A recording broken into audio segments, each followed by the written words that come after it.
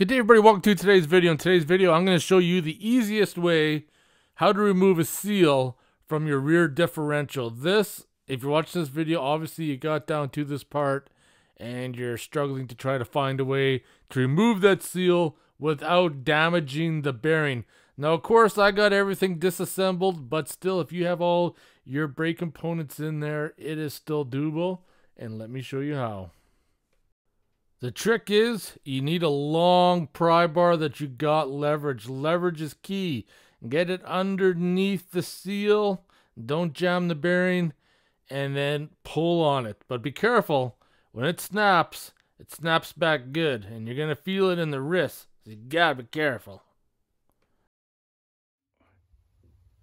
Then once you got the seal out, it's a good time to inspect the rear axle bearings, and I would definitely change that out. I mean, it still rolls freely, but if you've gone through all that trouble and for the money, just pull it out.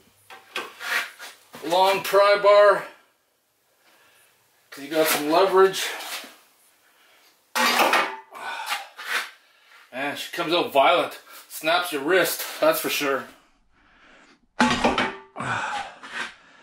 she comes out violent. Snaps your wrist, that's for sure. And this is just my opinion, but honestly, if you have to go through all this trouble to remove the axle, take apart the differential to pull that seal, I'm going to tell you right now, you might as well just replace the bearing while you got everything apart. One less headache. That's it, shut her down. The seals are out. Once I get the axle rebuilt, we're going to put the new ones in. So I hope you guys enjoyed the video. If you have any questions or comments, post them below. And I'll see you in the next one.